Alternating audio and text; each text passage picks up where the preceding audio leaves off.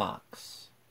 The leopard one day, in hearing of the fox, was very loud in the praise of his own beautifully spotted skin.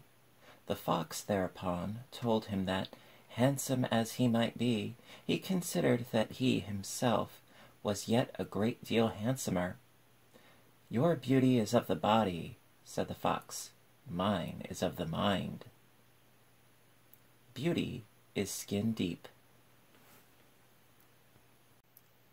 The Three Vases.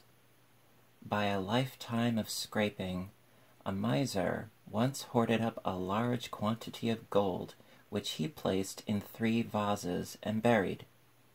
When at length, being on his deathbed, he called his 3 sons to him and informed them of the treasure he had left them, and of the spot in which they lay hid, in 3 separate vases, one for each of them. He could not finish all he had to say. A fainting fit seized him, and he expired. Now, as the young men had never seen these vases, they concluded that in all probability they would differ in size and value, and as their father died before he could assign to each his particular vase, that business must be settled by themselves. Thus, on the division of their wealth, they entered into warm dispute, each laying claim to the largest vase, one because he was the eldest, the second son because he had no property in lands to support him, and the youngest because he was the favorite of his father, and therefore was sure the largest share would have been bequeathed to him, had his dying parent been but able to finish his last speech. Words at length ran very high, and quickly came to blows, from which none of them escaped unhurt, when, after all this wrangle, ill blood, and mischief done, it was discovered, on digging up the 3 vases, that they were exactly equal in size and value.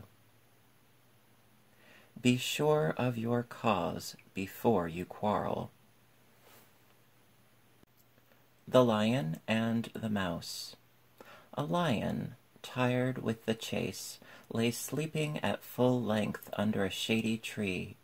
Some mice, scrambling over him while he slept, awoke him.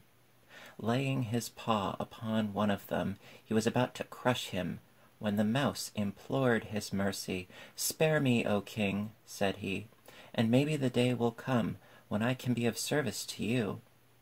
The lion, tickled with the idea of the mouse helping him, lifted his paw and let the little creature go. Some time after, the lion was caught in a net laid by some hunters, and, unable to free himself, made the forest resound with his roars.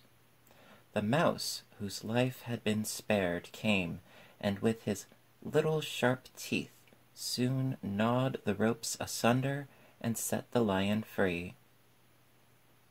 The least may help the greatest.